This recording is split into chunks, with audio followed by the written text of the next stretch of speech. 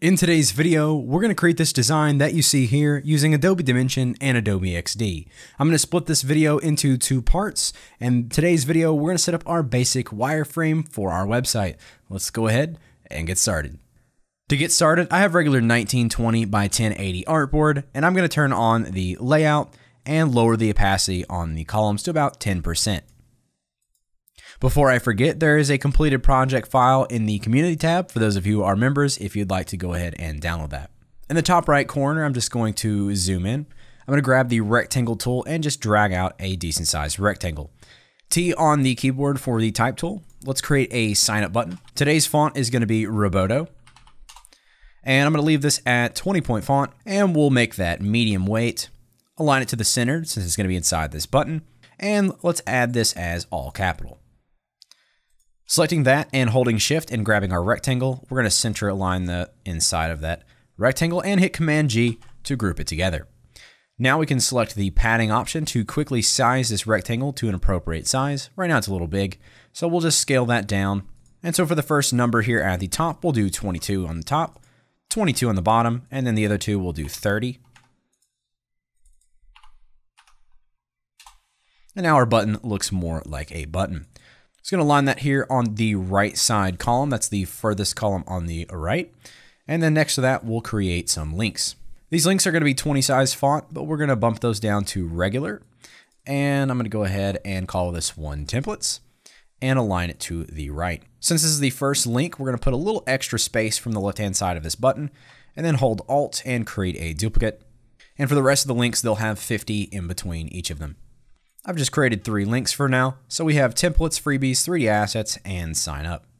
On the left-hand side, we need a logo and a navigation icon. So I'm going to hold Alt once more and drag over one of our links. And we'll touch it here on this second column on the left. And we need to shift this text to a left align. And we can just give this a name. For our logo, we'll just use text. I'm going to bump this up to 26 size font and bold weight. And we'll also add that as uppercase. And then I'm going to load up Nucleo and grab a menu icon. Let's use box icons and grab the 3-line hamburger menu. And we'll scale that up to about 30 on the width, so it's a decent size. And we're going to align that on the furthest left column in our design. Clicking and dragging to select everything, we can line that vertically together. And then we'll put about 40 spacing from the top. So now we have a basic navigation. For this hero design, I want to have it split completely in half. So I'm going to grab a rectangle and go from the center of the artboard and just scale this rectangle to the boundings of our canvas. Next, I'm going to hold shift and hit the up arrow key 10 times to go up 100 pixels from the bottom of the artboard. From there, I can drag the top down to match the top of the artboard. So now we have a perfect size rectangle that is 960 by 980, and we have 100 spacing from the bottom of the artboard. With that selected, I'm going to hit Command-Shift left square bracket key to send it all the way to the back, and then we'll remove the border and set a decent fill color, something like a gray for now, just for a placeholder. On the left-hand side, we're going to create a large heading, so I'm going to grab the type tool once more and paste in some text. This is going to be a 120 size font.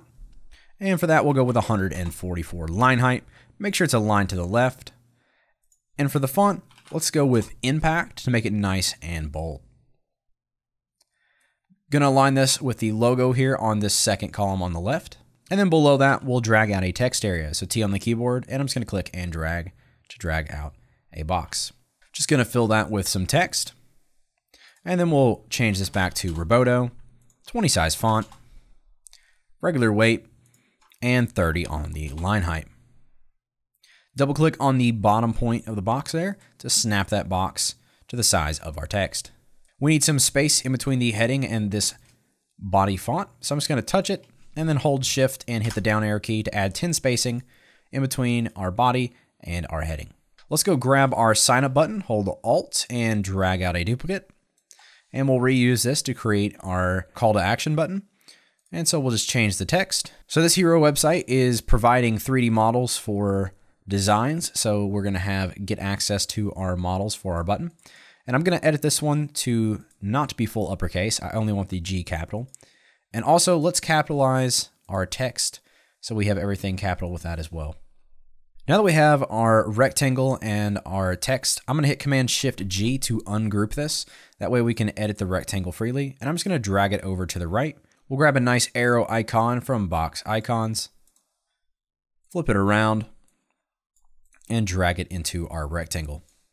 I'm just going to double click twice on our icon and grab these back 2 points here holding Shift and just drag them straight out to make a fairly large line for our arrow.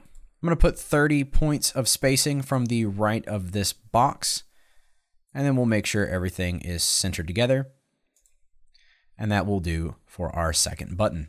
We had 10 spacing in between the heading and the body, and I always like to add a little bit extra spacing in between the body and the button.